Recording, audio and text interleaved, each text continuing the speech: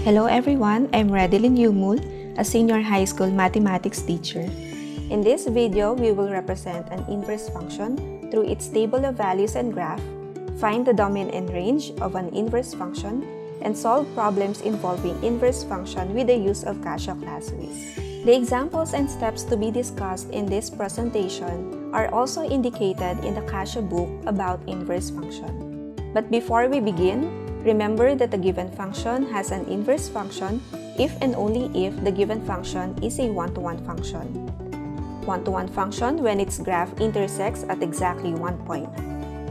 Also, the domain of a one-to-one function is the range of its inverse, and the range of the one-to-one function is the domain of its inverse. To easily understand what I am saying, let us proceed to the first example.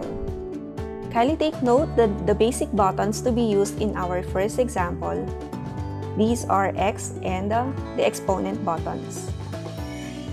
To graph this function, we will use the table menu of Casio Classwiz. Just press menu and 9. We input the function by pressing 2, x, and then the exponent button, cube. Press the right arrow key, -1.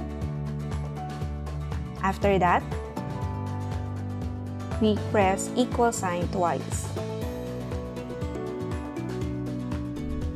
Now assign values for x by completing the table range. Let's say -3 to +3.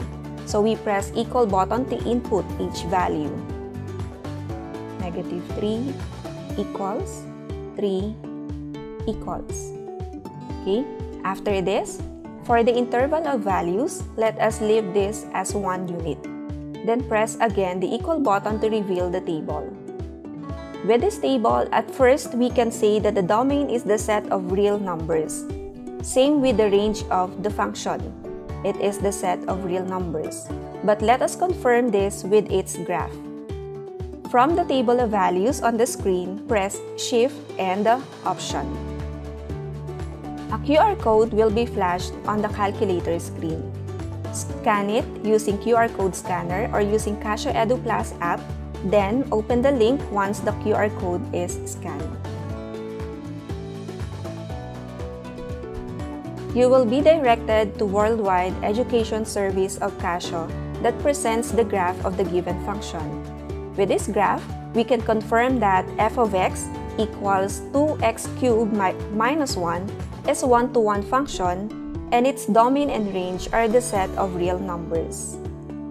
So the domain of f of x equals 2x cubed minus 1 will be the range of its corresponding inverse function, and the range of f of x equals 2x cubed minus 1 will be the domain of its inverse function.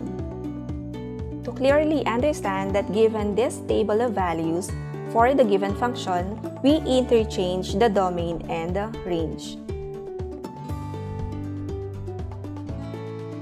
So this will lead us to the table of values of its corresponding inverse function. Now, still given the function f of x equals 2x cubed minus 1, let us identify its inverse. First, replace f of x by y. Then, we interchange y and x. Then we derive an equation in terms of y. That is, add 1 to both sides of the equation. Then, divide the equation by 2. Finally, get the cube root of the equation. So the inverse of the given function denoted by f raised to -1 of x is cube root of the quantity x minus 1 over 2. Let's try another example. Again, using the table menu of Casio Classwiz, input the given function by pressing the following. So we press on AC, and then we input the function. So we press fraction button, input 2x minus 1, right arrow key, and x. And then again, we press the equal sign twice. Observing the table of values for x equals 0, f of x is an error. This means that 0 is not part of the domain.